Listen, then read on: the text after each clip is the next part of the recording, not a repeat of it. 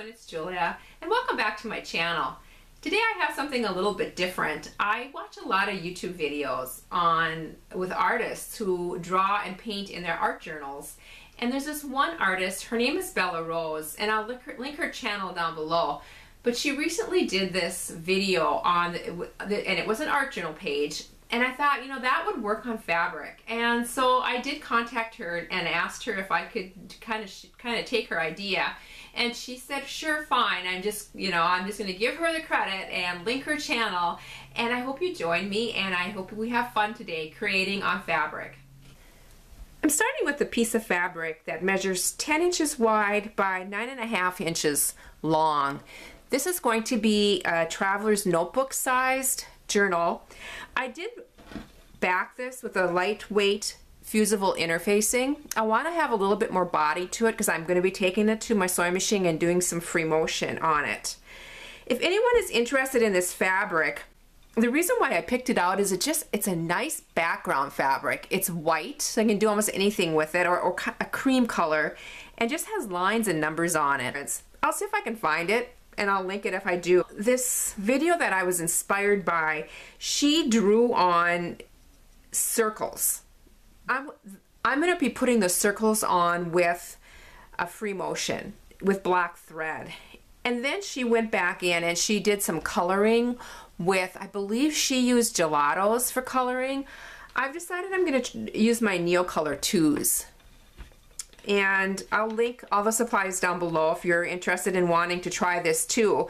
And I'm going to be activating with the GAC 900 by Golden, the fabric medium. I will be using a hoop at my sewing machine to keep this taut and more stable when I'm doing my free motion. This is a tension hoop that I've had for a number of years. I really like it for a lot of reasons. One, it's just really easy to move because it's just a spring. You just snap it on and it's ready to go. There's no screw that you have to undo. I would like your comments. If anybody uses a hoop and which one is your favorite for free motion, I would love to know. What I don't like about it is the space is so small, so I'll end up having to move this a few times while I'm working, which isn't a real big deal, but it also distorts a little bit. This is not too bad. I wouldn't recommend it if you're doing a silk or that type of fabric. So please leave a comment if you've experimented with a different kind of hoop. I would really love to know. I'm going to be going to the sewing machine. I'm going to be free motioning random circles on this, very similar to Bella Rose's. Then I'll be back. The circles are going to be all different sizes. I'm going to be going around the circles several times because I want it to be a pronounced outline. We'll see how it works. I do have my free motion foot on. I have my feed dogs dropped. I have my stitch length set to 0. Sewing machines may vary on your settings for free motion, so just check your instructions and it should tell you what's right for your sewing machine. When I first start, I am going to be doing a little jiggle going back and forth, and then I'm going to cut my thread. Now notice I have my presser foot down, and look how freely I can move this around. And that is what you want for free motion. You want to be able just to move your fabric in all sorts of directions, and you do all the moving. So I'm going to be doing these circles. Some are going to be small, some are going to be big. There's going to be times when I'm just going to have to stop and think of what I'm doing because I don't have any design on here. I'm just going to be free doing this. I will have to be moving my hoop also.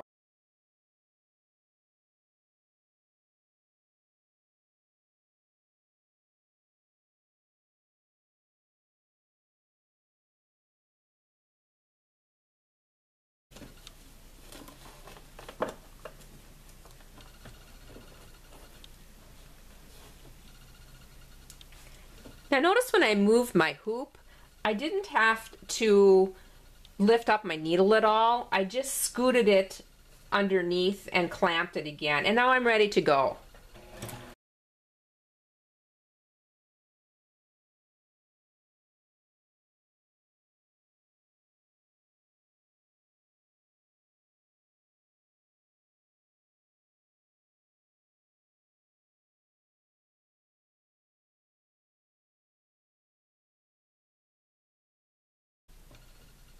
unhooped it, and I decided I still needed a couple more over on this side. So I rehooped it, and I'm just going to finish up here quickly.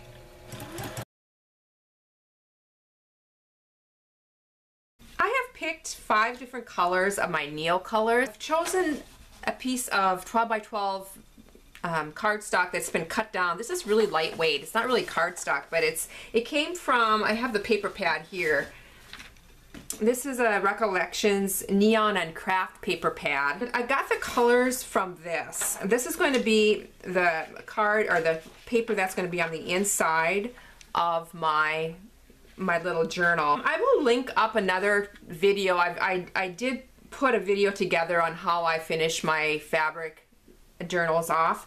So I'll link that. And other things that I'm using is a scrubber brush. This is a short bristled brush that's very stiff, and it works well with fabric. You can really push the paint around and push it in.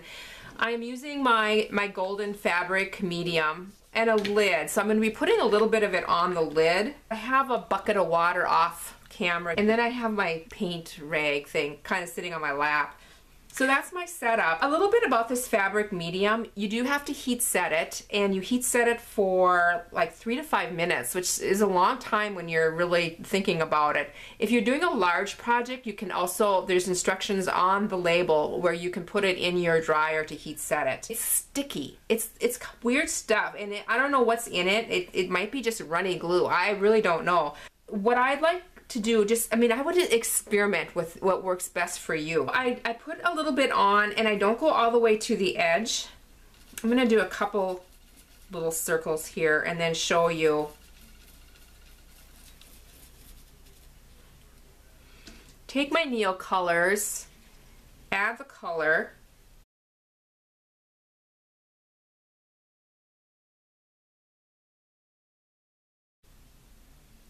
And then I go back and I add more on top.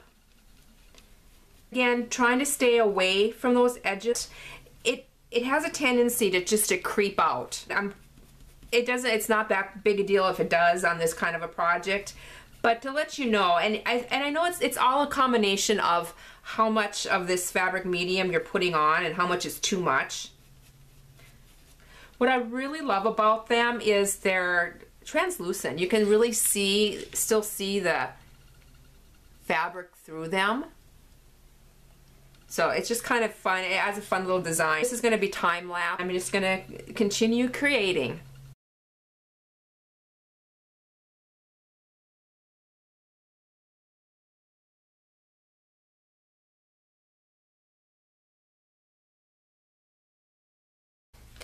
Did you see me break my green crayons? I actually had dropped this earlier on the floor, and I thought it was fine, but it apparently wasn't.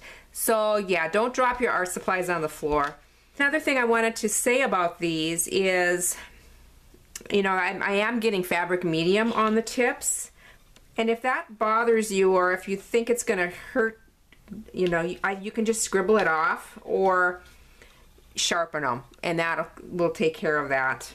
One other thing that in this video of Bella Rose's, she colored in between with a darker color. I don't know if she used black or gray. It's this, yeah, Prussian blue color that I am going to just shade in around the little circles a little bit and fill that in. And then I'm going to be doing, this is going to be folded. I am putting a stamped word on here, and also I think on this back part I'm just going to color in a couple of these lines just to do something fun on the back side. So that's what I'm working on next.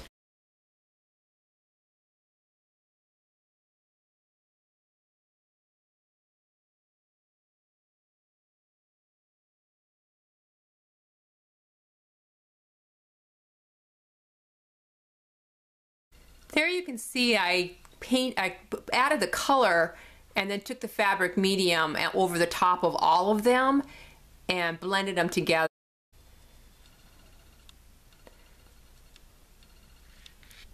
Next I will be ironing this just to heat set that color. I'm going to link a video up above and down below of a test that I did with this fabric medium where I actually did washing in the washing machine. So you can also take a look at that and see how the color reacts to a washing machine after, you know, after it's been heat set. So onto the ironing board, and I'll be back. Everything is heat set. It did go out a little bit on the lines, which goes, I mean, you have to experiment with how much medium you want to put on there. It's not bad. The little word saying that I'm going to be putting on is very appropriate for this, and you'll see that later. I wanted to show you on the other side. This goes all the way through. This is my interfacing, and it actually went through onto my paper too. Be a little mindful of that. Don't do it on a good surface. My saying is color outside of the lines. This is an old stamp. I'll link it down below if I can still find it. I am using the Ranger Archival ink, which is permanent, and we'll be inking this. Now, doing rubber stamping on fabric is just one of those things. Sometimes it's good, sometimes it's not. If it isn't good the first time around, I'll just do another one. This is just a little piece of cotton, white cotton fabric.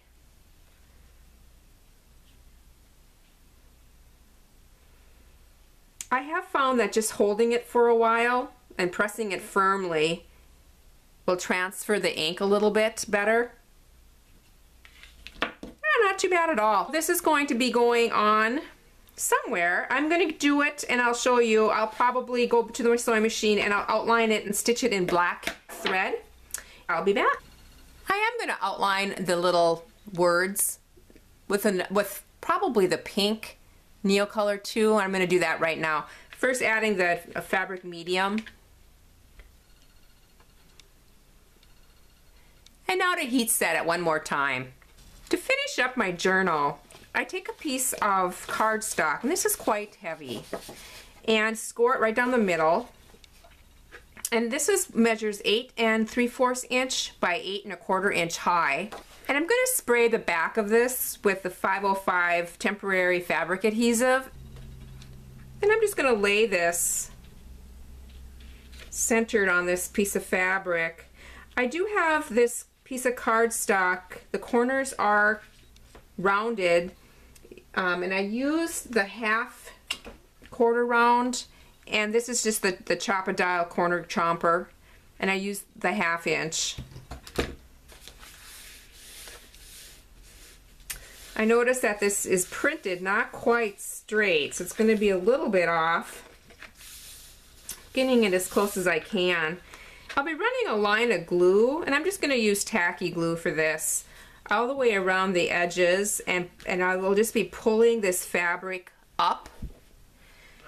For the corners, I like to just do a couple clips. Not all the way to the cardstock, but close to the cardstock. And then I will too just glue this up and around the corners. I got everything glued into place and the corners are pressed down.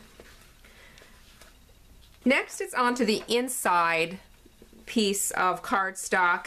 I will be spraying this also from the back side, again with the 505 temporary fabric adhesive, and carefully putting this into place, making sure it's going the right direction, lining everything up, getting the middle in the middle, and then I'll be top stitching going all the way around from the front side. Then my little booklet will almost be done. It'll be ready for the pages, and I'll be back and I'll be showing you what it looks like.